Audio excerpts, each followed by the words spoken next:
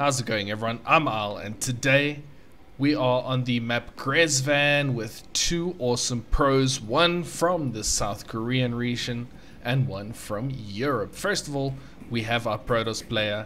He is herO.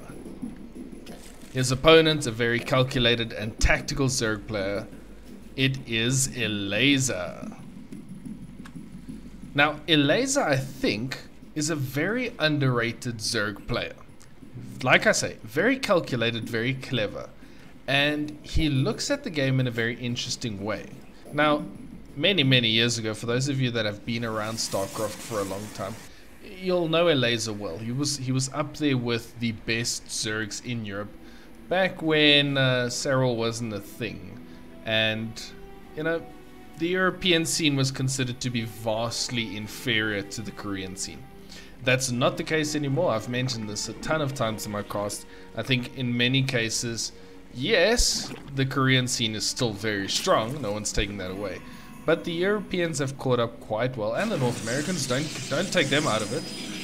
The rest of the world essentially is playing some really good StarCraft. I think StarCraft in general is very good. But Elazer was there back then, and he was viewed as one of the tops in Europe. Along with Lambo. So both of them have been around the game for a very long time. Very skillful players, and yeah, they know a lot about the game. Elazer, very clever player. Unfortunately today, his opponent is a very scary Protoss player. It is herO. Yeah, he is considered to be the best Protoss in the world. He is solid. You know, he's game-changing. Like, that's not even a joke. That's not overemphasizing it. He literally did change the game. So yeah, we'll see. So far, it seems like a relatively standard opener. Elazer's got all the information. The Overlord's keeping an eye on that Cybercore, seeing there's no research. Yeah, ooh, that clutch adept coming in to save the probe's life. I was about to say that probe's going to go down. Some good work there from herO. Alright, third base is coming up. I'm sorry if the video is a little bit disjointed. I had a bit of a yeah, I had a bit of a cough halfway through a sentence. It's like, oh well, that's inconvenient. Anyway, here we go. Two adepts busy irritating, harassing, doing their bit to keep the Zerg player guessing. We see oracles behind us, very herO-esque. Nothing crazy. They do get in. Only one worker killed. That might not even, well, ah, that wasn't from now. There's one. Recalls to keep them nice and safe. herO just wants to get those bad boys out of there. And what'd I do? I pressed a button now. What did I press?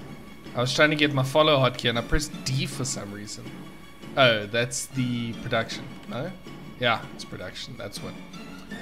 Sorry. Ooh, that's a nice little present. Thank you. hero's not gonna complain about that.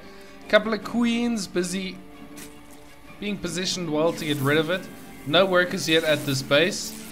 Oh, he actually does get it. Alright, it's nothing, no, that's not too bad. So far, 4 workers going down, not terrible. It's not a terrible defense. I think Elazer, yeah, he's probably not going to be happy with it, but he'll be okay with it. hero's third base is on the way up. He's got a lot of adepts moving across. What does he have in his main base? He's got no further tech yet, right? Ah, there comes the, yeah, there it comes, the Twilight.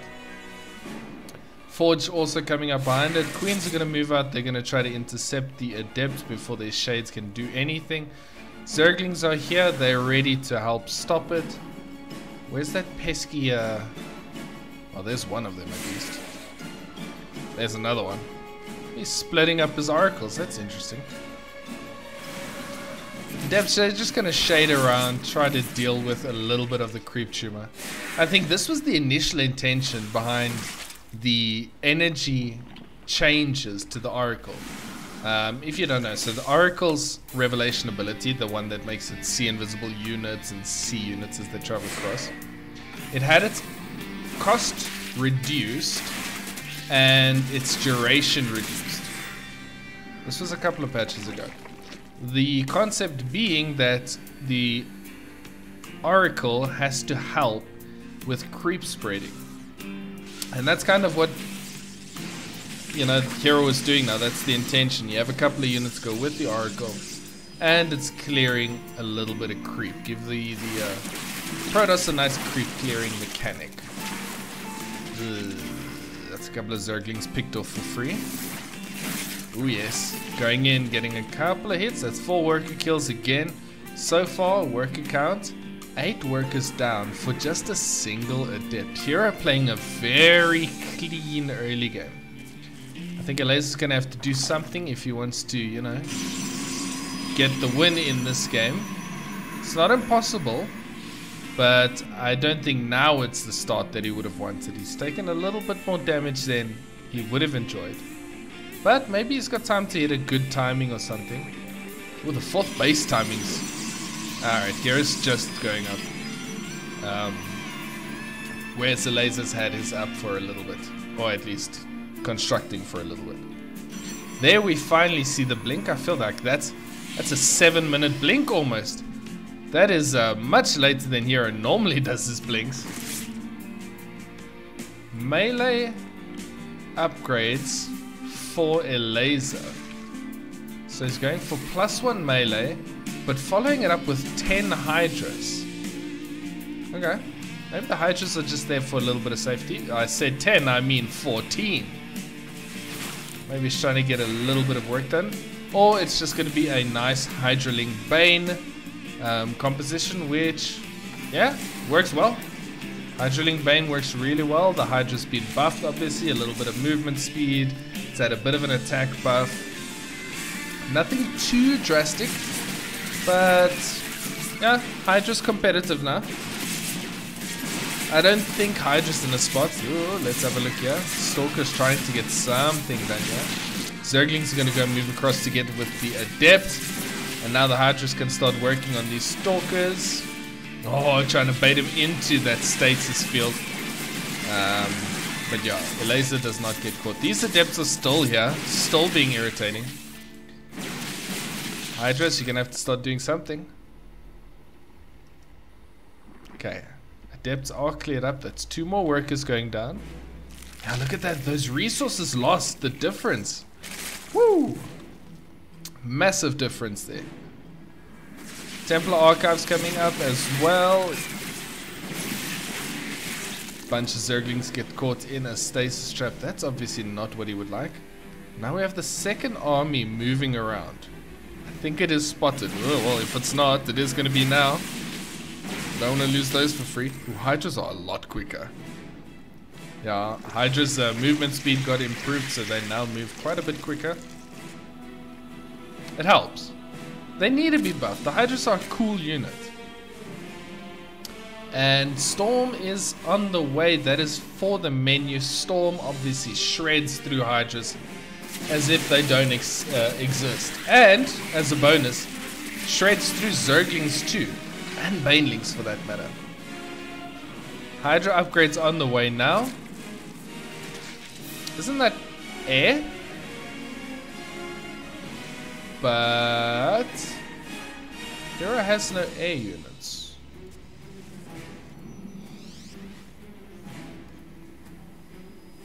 Why is he getting +1? Unless he's planning on still getting extra starports. There's a single starport. Except that it's not a starport. Ooh, a couple of Banelings. Why is herO doing that? Maybe he's thinking about the late game already, but you'd expect him to have some form of storm. Some form of, you know, Stargate Fleet Beacon. Ow, ow. Couple of decent storms going down. Yeah, they rip through these light units. Oh, Hydras. Take a storm full in the face. That being said, oh, I need to go back for this engagement. Sorry, they're engaging on 2 sides here. At the same time, this Hydra Link Bane army was attacking on this side, breaks through a single cannon here, goes into the mineral line and says goodbye. You used to be a mineral line. 12 workers going down before he retreats with what's left over of the Hydras. That was a very nice engagement, and yeah, tips the scales a little bit more in his, well, not in his favor, but a little bit closer to being even at least, so that he's not completely outplayed by it. Elazer's got a good army. He's maxed out. herO's not. herO's still getting this +1. That doesn't make sense to me. I mean, it's not a big deal. It's 100, 100. So 100 minerals, 100 gas. It's not the biggest deal, but, you know, those resources could have been used. Okay, now we see another Stargate coming up. So it was preemptive. Okay. Oh, banelings. Banelings. They go for the cannons. Which always to me sounds a little bit expensive. So whenever you're trading gas units for something that costs just minerals, it feels like that's a pricey trade.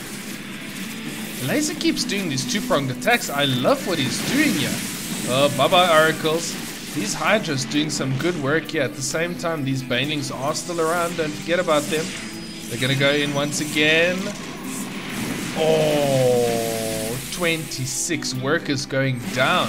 Elazer bringing himself back into this game like an absolute champ. Just moving in 2 armies. One this side, one that side. I love everything that he's doing. Now he's coming in this side again. He's doing to herO what herO does to Zerg players.